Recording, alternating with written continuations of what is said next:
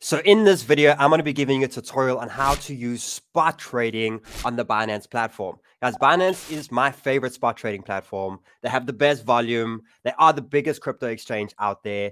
And I truly trust them with the medium risk part of my portfolio. And today I'm going to show you how I use it and the most key and amazing features that I think really help you a lot. First thing you got to do is you got to open an account. If you look below in the description, you will find the Binance link. This will qualify you for any deposits, sign-up bonuses. You'll get discounts on fees and all of that, etc. And it does support the channel financially. So once you have clicked up on that link, it will then basically give you a page of where you want to register or log in. And what you basically need to do is you need to apply with your email and a password, and you can create an account. Now, once you have created accounts, you're then going to get to the Binance Dashboard. Now, if you have a look at the top right section, you will find the information section. This is where you can go set up your security. Remember to put a second line defense of security. You can put a two-factor authentication. Remember, guys, right now, your funds are protected by email and a password. So they give you 3 different features that you can use, which is either connecting it to your email.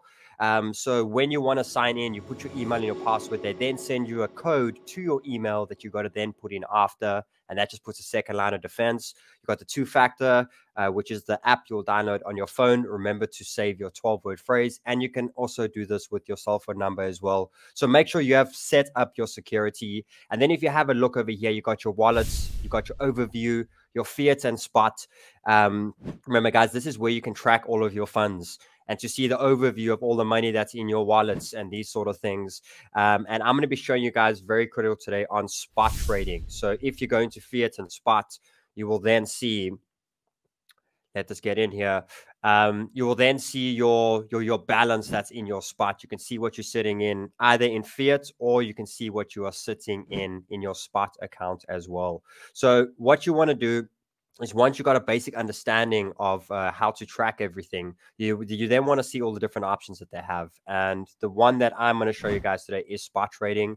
So if you go to the trade column and you go to this area, spot, and you click in there, it basically takes you to your home dashboard, a place where I spend a lot of my time. Now, the top left over here, you will see Bitcoin.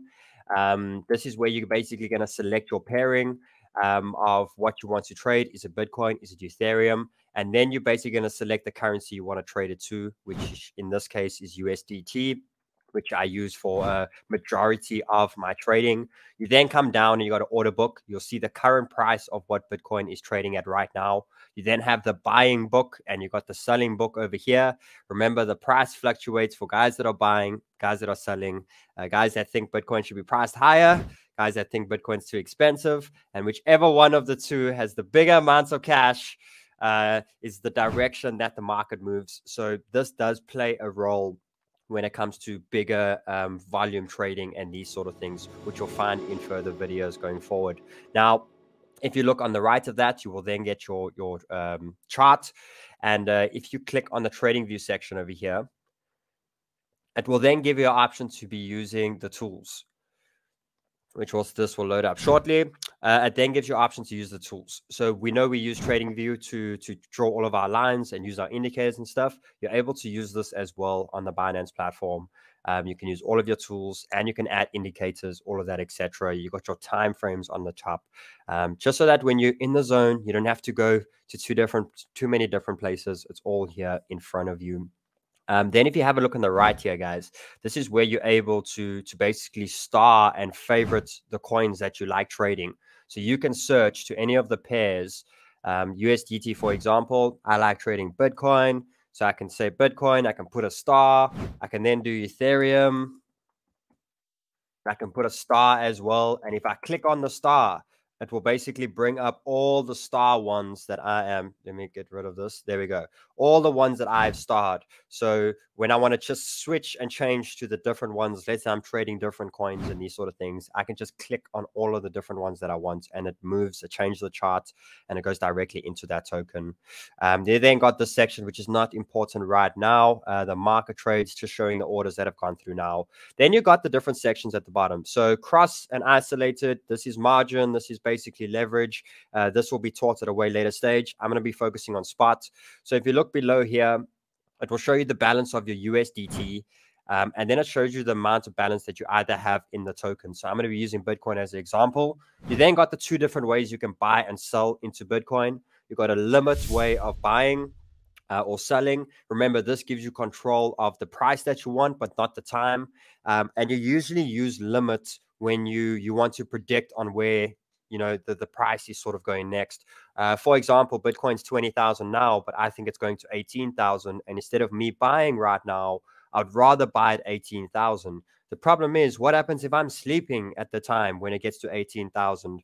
I want to make sure it still goes through. So you will use a limit order for this. And what it does is it basically creates an order in the order book. And if there is another seller at that price zone of what you want to buy at the time, the order will go through and the transaction will basically happen. So if I think Bitcoin is going to 18,000, I can put a price over here of 18,000. I can then say I want to buy $400 or $390 worth of Bitcoin at that area. I can then say buy. This won't buy it right now. It will create the order. So you see here below, you got open orders, order history, and trade history. You'll see once I've clicked that limit, it then creates this order here, which means it hasn't bought it just yet. It did take it out of my funds of the USDT over here, and it's basically laid it down over here, and it's basically waiting in the book. And if there's someone there at that area that's willing to sell their Bitcoin to me for 18,000, the transaction will then go through. And this will only be erased once it's gone through. And once that has gone through, your USDT will then be, it will disappear from over here, and your Bitcoin will then arrive into your account. And that is the exact same way with selling as well. Is if you own Bitcoin right now and you think, I'm not selling right now, I think Bitcoin's going to 25,000, you can then put a limit order over here for 25,000. And if there's someone that is willing to buy it at 25,000, your transaction will then go through, and you can basically set this limit order for your Bitcoin over there. And you'll see, okay, it's too little that I have in over here of Bitcoin. But it will basically create the order book over here. And like I said, if there's someone there, it will go through. Then we got the market section. Now, the market section is the quickest way to get in and out of a market. You don't have control of price, but you got control of time. So what it basically does is it will take the nearest person to the closest to the current price that we have right now, and will either buy or sell for you using the people that are here in the order book. So for example, if I want to buy Bitcoin right now, we usually use this when the market's breaking out or these sort of things are happening. But if I want to buy Bitcoin right now and I want to buy, I'm going to use 1%, so it's about $60 or $70. I want to buy it right now. It will go find someone that's nearest here, and it will basically tally up all of this until I get $70, and it will buy from these guys that are selling at this area and make sure I get Bitcoin right now. So if I click this over here on the market, it partially filled. So it was partially filled, and then it got filled, and you can see now I have Bitcoin. So that is the quickest way for me to get in and out. Now, the pros and cons, Binance is phenomenal because they got really, really, really high volume. So unless you're playing with crazy amounts of money, your transactions, like whatever you buy or sell for, it should be pretty near the price where it is right now. The problem is if you're doing really big amounts of money, is it will buy up this order book and you may not get the price that you want. So you may be paying a little bit and actually losing a little bit because it's buying up the log. But that only really matters when you're playing with a lot.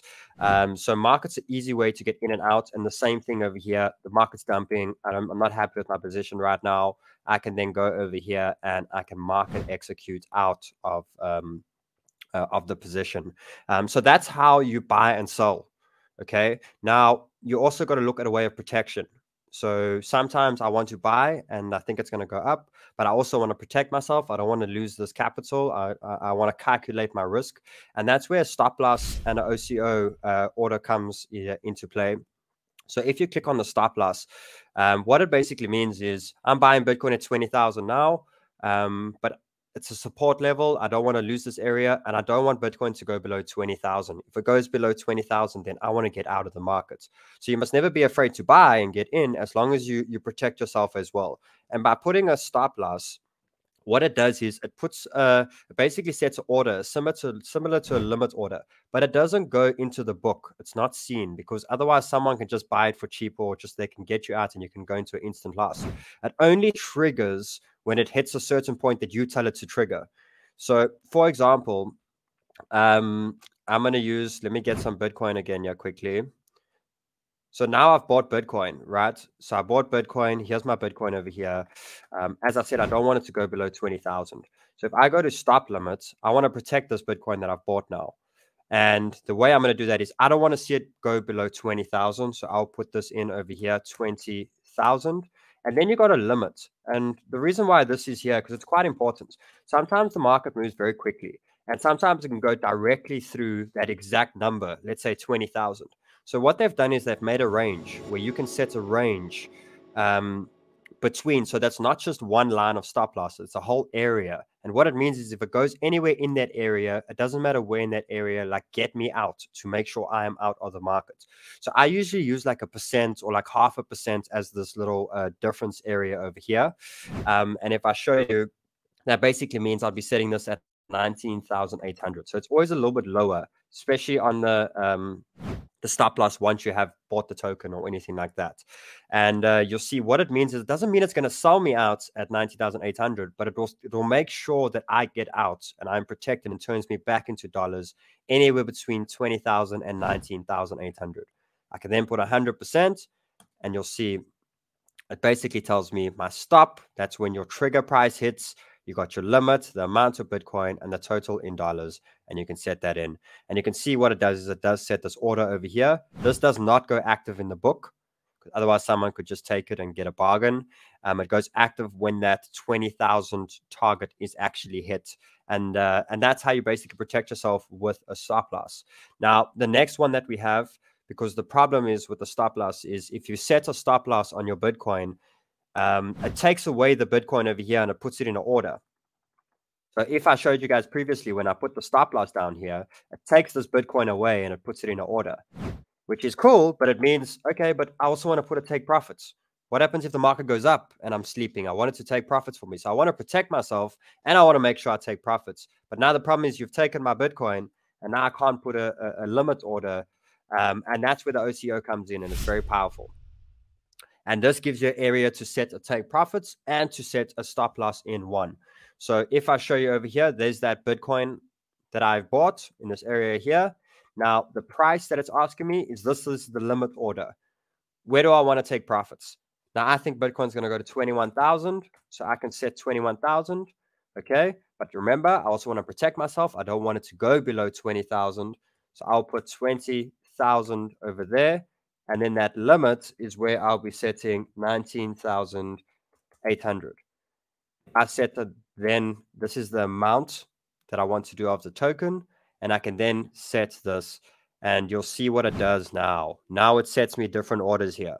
It sets me a stop loss, it protects me if it goes against me, and if it goes with me and it works in my favor, it makes sure I take profits. So this OCO is a really powerful tool to use, especially when you're away from the computer. I've bought, I'm in. Make sure you protect yourself and make sure your TPs are set there as well.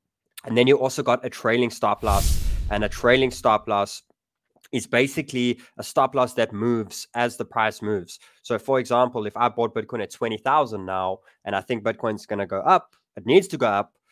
As it's going up, I want my stop loss to follow it. So I can basically set it at 1% or anything like that. That what it does is as Bitcoin grows by 1% or 2% or 10% up, my stop loss moves up with it. So at any point it loses traction and it comes back down and triggers me out, it will make sure that I'm out in profits. So I will do a more advanced video on the trading stop loss, but do some research. It is a really cool tool that they've recently added, and it's really good. But my favorites, OCO, the stop limits, and I love the volume, guys. I think Binance is really, really, really good with that.